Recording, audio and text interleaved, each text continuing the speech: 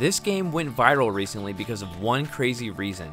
Each character frame is physically embroidered. The creator of Scarlet Deer Inn explained that each animation frame is first drawn, then stitched, scanned, and cropped to be placed into the game. Shadows and lighting are added later. Although the embroidery doesn't really play into the story, the creator, Eva, explained that they just liked handmade stuff and that no one had ever done it before, which was enough reason to give it a go. The game is inspired by the Studio Ghibli films, The Witcher games, medieval Europe, and Slavic folklore. Scarlet Deer Inn is coming to Nintendo Switch and Steam, and you can wishlist it right now.